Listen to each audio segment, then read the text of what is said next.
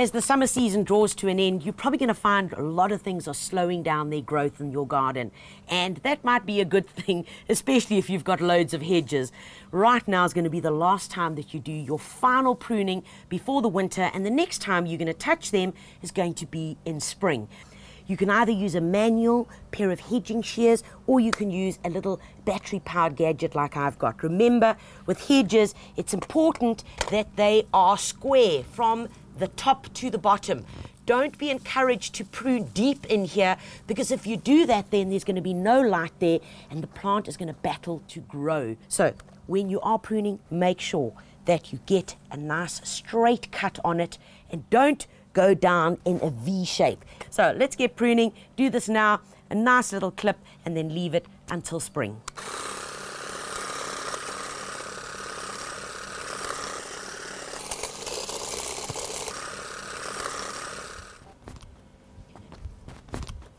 Just awesome show of summer, and they have just been spectacular. However, at this time of the year, when the change of season occurs, there's a butterfly, or a moth rather, that's going to be cruising around your garden, and it's going to lay some eggs on these little plants.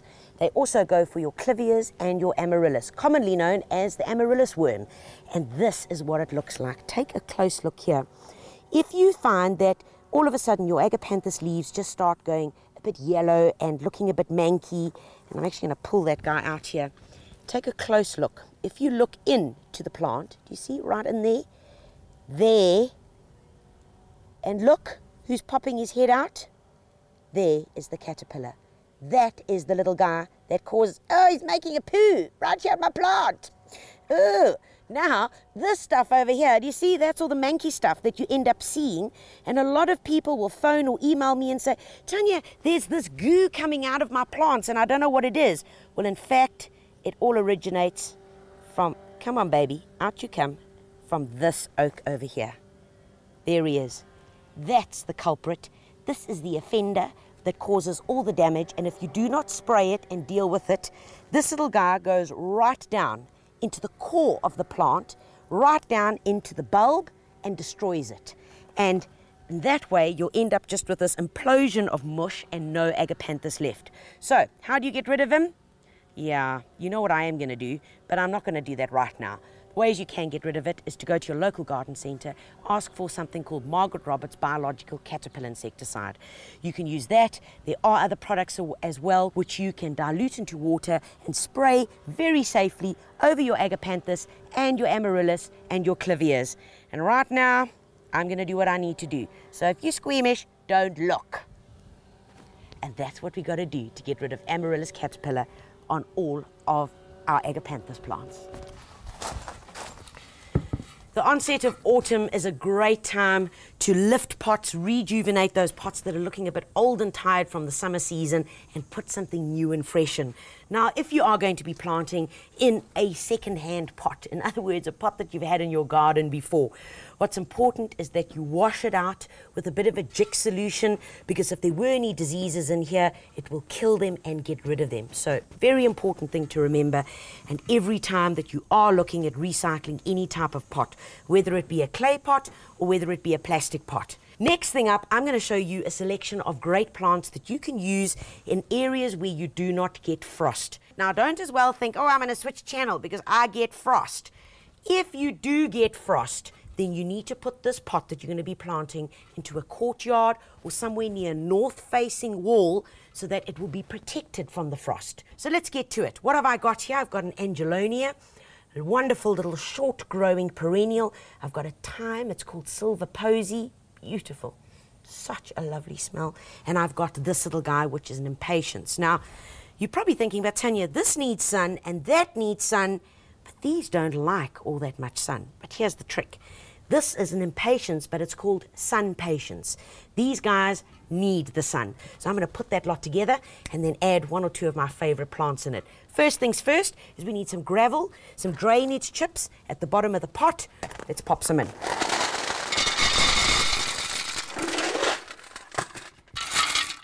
Always make sure that the hole in your pot is cleared, because if you don't have a good drainage hole, then your plants are simply going to drown when you water them. All right, now that that's there, I've got a bucket of potting soil.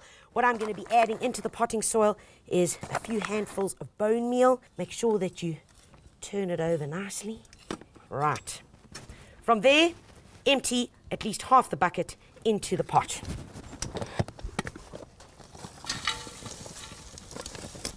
Great stuff. Right, you'll notice that we filled the pot about 3/4 of the way full. So first up, I'm going to use one of my main plants, and that's going to be the sun patience. Remember to take it out of pots, take the pot, squeeze it. And by doing that, when you turn it upside down, off comes the plastic pot, as simple as that. What you can do is tease away a few of the roots like that. That guy I'm going to be using as my backdrop. So that little guy's in place. I'm happy with that. These are in slightly smaller bags. So at this point, I'm going to add in some more soil into my pot. Right, next up is my Angelonia. And gently pull it off. There we go. And I'm going to pop this little baby just off. Aha. That's what I'm looking for. Righty. And then my thyme is going to go in right over here. Thyme Silver Posy is a wonderful, wonderful fragrance. It's a plant that doesn't only deserve to be in the veggie garden, folks. This plant deserves to be in your garden or in your pot. We're just going to open it up a little bit like that. Take this baby and pop him right in this little gap over here. In goes that baby. Remember, thyme is cascading. Now that our 3 major plants are in, take your little hand trowel and once again start filling in. There we go. Take the back of the hand trowel and you can firm it in. And last but not least, I picked a few of these little guys out of the garden, out of one of my pots. I'm going to take it, just pop it in here, and there you have it. One time's beautiful autumn container. It's going to go throughout the winter for you, giving you beautiful color. Remember, you can change this maybe with a salvia if it starts going off. You could then change it with maybe an echinacea, or you could even use some beautiful pansies just to fill it in during the winter months. And all in all, you've got a great combination here.